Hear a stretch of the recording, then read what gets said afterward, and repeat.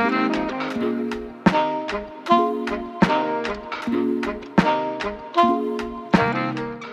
few months ago, COLBOR, the lighting company, sent me their light, the CL220. It's a bicolor light, so it retails at around £320. And I wanted to use this as a sort of opportunity to experiment with some new lighting setups, showing you stuff that you can achieve with inexpensive equipment.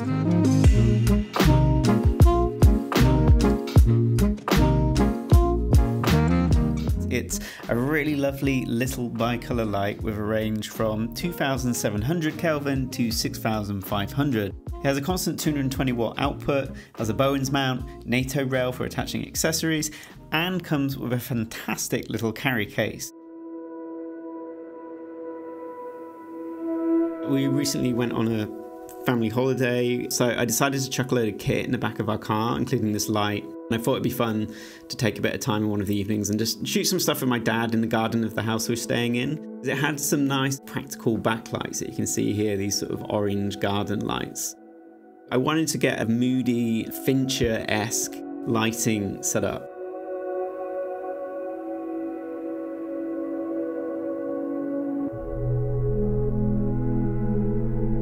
It's shot on the Komodo, I think using the 125mm Vespids.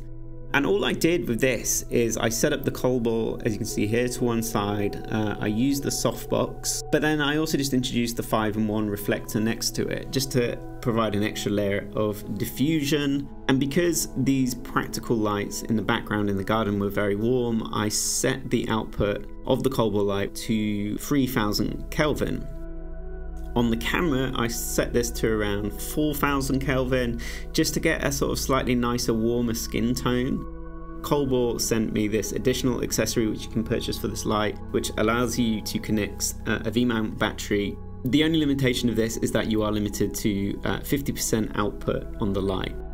If I'd had a bit more time and I was taking this a bit more seriously on a professional shoot, then I would have run the light off mains power, but I wanted to test out the V-mount functionality and sort of just keep it nice and quick. Ideally, I would have run it a bit brighter so then I could bring down the exposure in camera and balance for those background lights which are a bit bright. Sticking that 5-in-1 reflector in front of it, it just softened everything up a bit and sort of reduced the harshness of the shadows, you know, even with that softbox.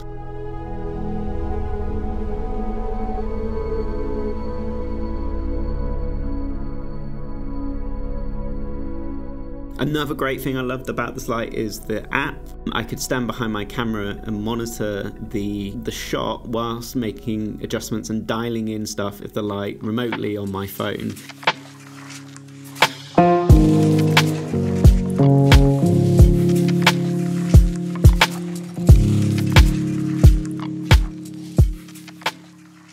Recently been watching this TV show, I think it's on Paramount, it's called Rabbit Hole. It's got Charles Dance and Kiefer Sutherland in. It's a bit of a weird show. It's kind of like 24 meets The Game by David Fincher. It's a bit silly, but it's alright. But the lighting in it is really nice, and the way it's graded is everything's just like very soft and low contrast, a little bit dreamy. I kind of wanted to have a go achieving something a bit similar to that. So also whilst I was away, I experimented with the COLBOR lights and trying to achieve like this very soft, subtle lighting.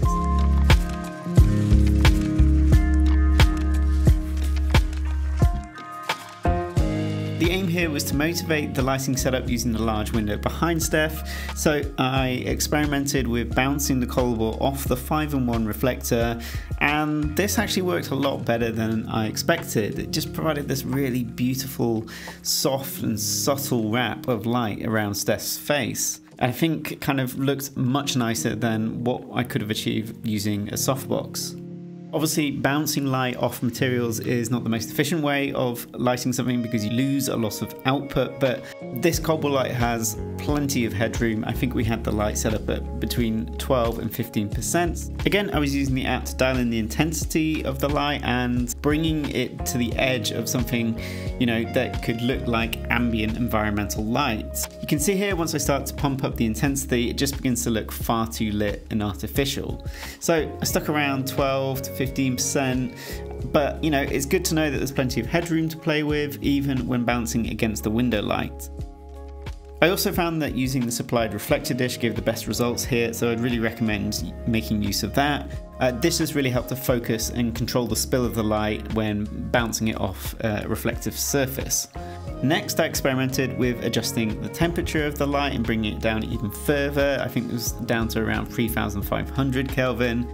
And I also really like this too. It kind of added much more color contrast into the scene with the natural light. And now it kind of just looks like Steph's face is being lit by a tungsten lamp in the room.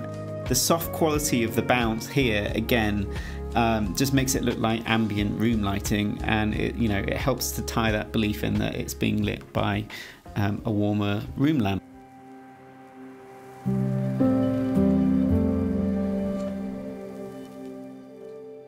Here we have another similar setup, this time in our living room. Steph's away at the moment, so I thought that this would be a great opportunity to make some mess and practice some lighting setups.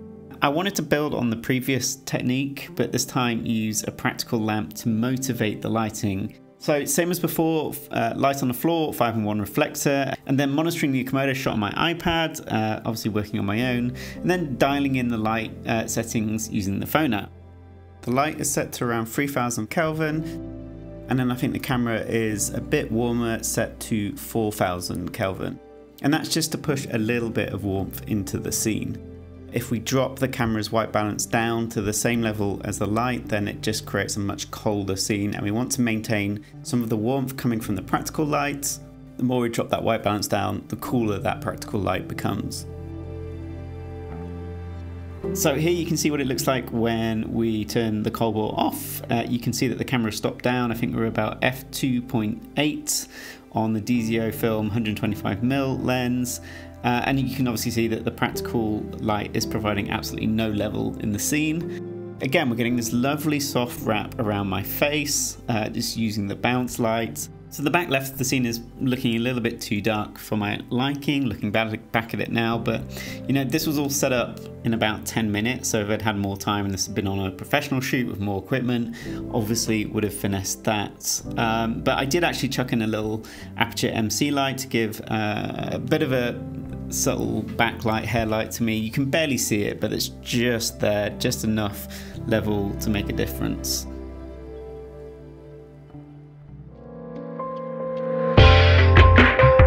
A few months back I was testing out the Speedmaster Cine lenses. You can see my review linked here. I wanted a nice, elegant lighting setup to show them off. So I got Steph to stand in the hallway of our flats, and I basically just set this light up in the kitchen.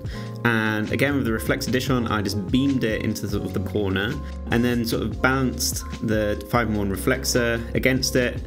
And then I also draped over the 5-in-1's black fabric just to control the spill of the light and sort of direct it more towards Steph, and just to avoid too much of that light bouncing around and making the level in the kitchen too hot.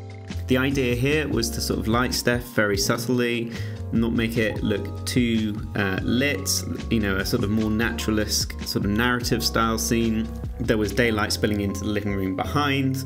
Obviously that was a lot colder in color temperature, provided a bit of color contrast. And then finally, just to give Steph a little bit of a kick, I added in the little 5-ray light. Subtle, but it has just really helped pick her out.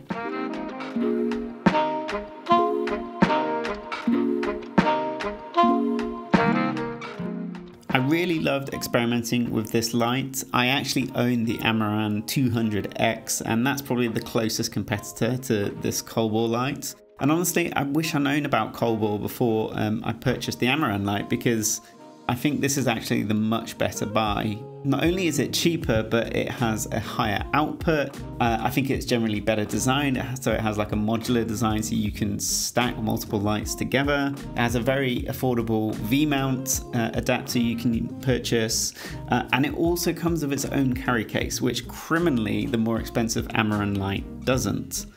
One of the things as you begin to level up as a filmmaker or a cinematographer is your control of light and lighting. And one of the great things about this YouTube channel is that it's encouraged me to sort of experiment in my own time and sort of level up my lighting skills.